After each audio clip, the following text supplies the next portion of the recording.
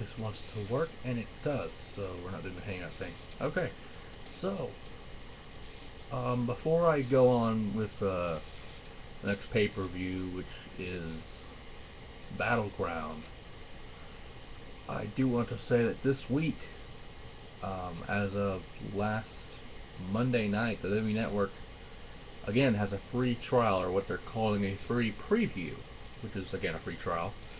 So what we have here is something interesting. They actually have a article on this, and you can probably go to it by clicking this thing. It doesn't show up, it'll just, you just refresh the page like I have. You can also close out that, I clicked the wrong button. There was one to learn more and one to actually apply for the preview. Let me just see here. Like last Monday night, they had the beginning of the Monday Night Wars documentary. It looks amazing from what I have seen. I don't have the network personally, but from what I have seen, it looks amazing. But I'll actually put the link of the article in the description of the video. And I'll probably remove it by the end of the thing, because the preview won't work after a week. But like we said, you know, Total Divas tonight. NXT is tomorrow. NXT alone is worth it. Last night we had a great main event card where the United States Championship was on the line, as well as another match I can't think of on the top of my head, which I apologize for. I believe it was some kind of great match I was excited for. I don't remember what it was. But yeah, so Total Divas, I don't know why, but they are doing the they're pretty much archiving the seasons. I don't know if that's because season 3 might be a network exclusive, or it's still in the E network. I do not know this, so that's just a speculation. But NXT, I mean, NXT is up tomorrow. They have a little preview of the. They actually have a preview of the card as well. So Bayley would battle Summer Rae, and Sami Zayn and NXT champion Adrian Neville would take on the team of Tyson Kidd and Justin Gabriel. That team hasn't been around in a while, so that would be interesting for T-Kid and J-Gabe, as I like to call them, or for short. But that would be interesting for them to be a tag team combination, especially on NXT, where it honestly is better than Raw or SmackDown on a personal note. Same was when they had FCW.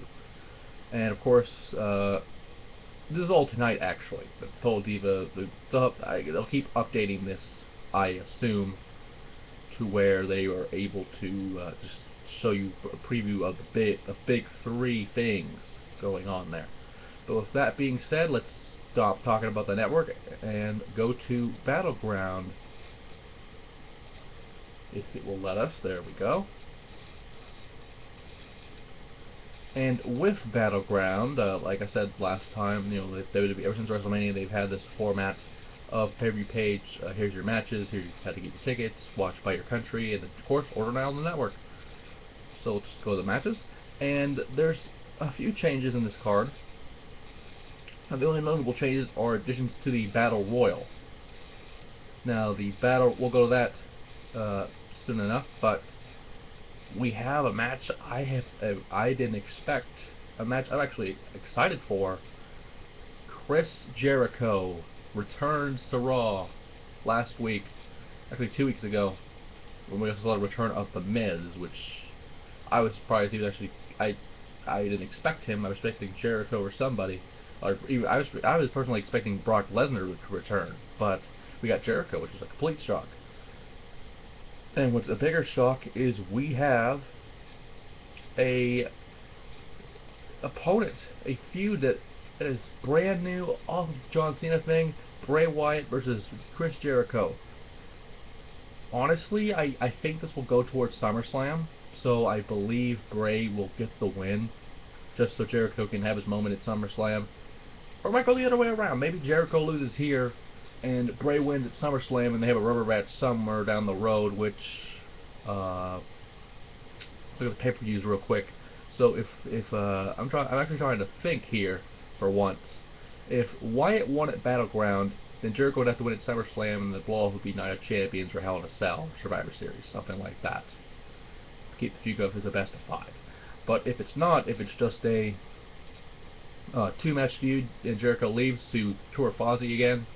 Uh, it makes sense that Jericho lost at BattleGround or at SummerSlam. So there's not really a prediction for this because with Jericho, he's really mostly putting a lot of young talent all over, such as Fandango and Dolph Ziggler.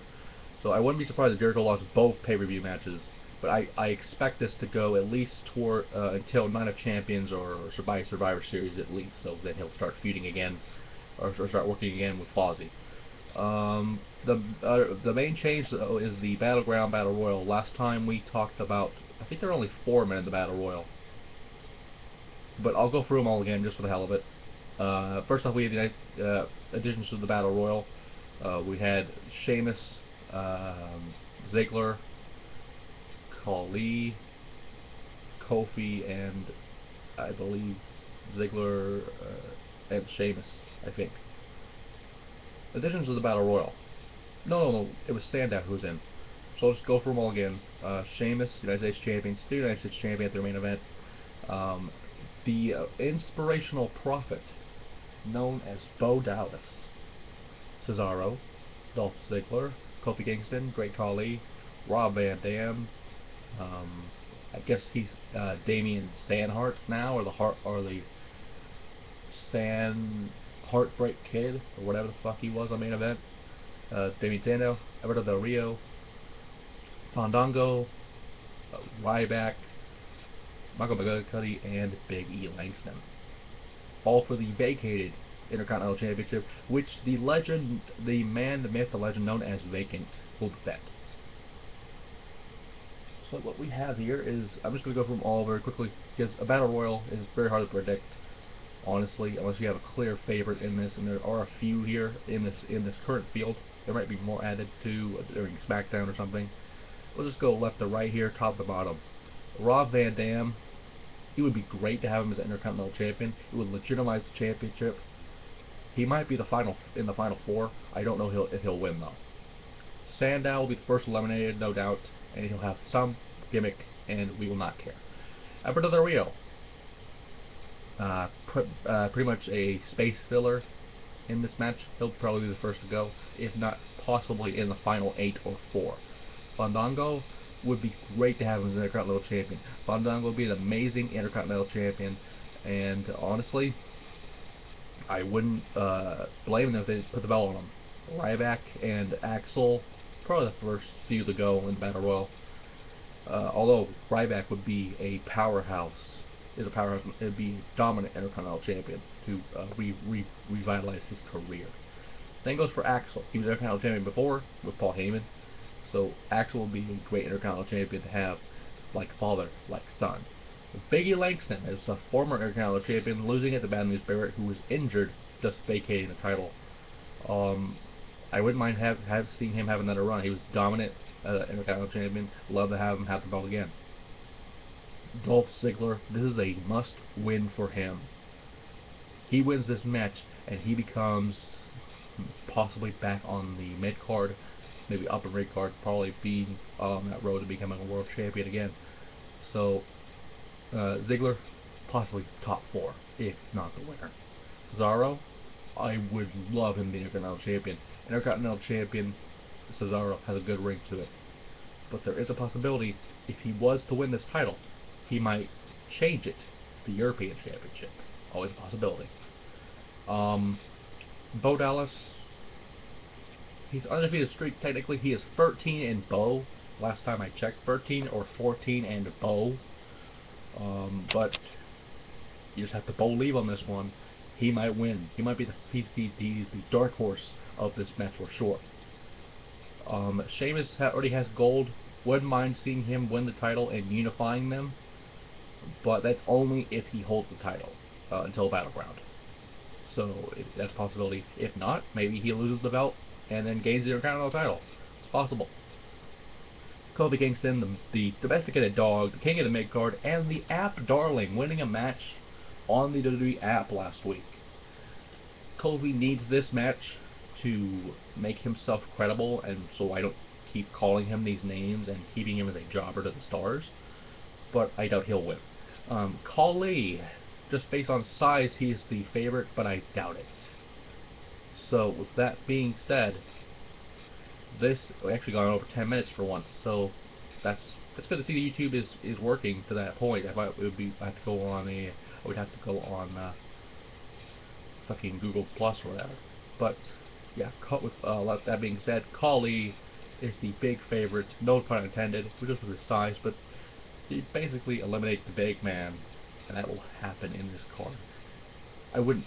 It'd be interesting to see him being Intercontinental Champion, but I doubt it will happen. And with that, Battleground is, I believe, the 26th of July, if I'm not mistaken. I think that's what it is. It's 10 days away, so it doesn't really matter.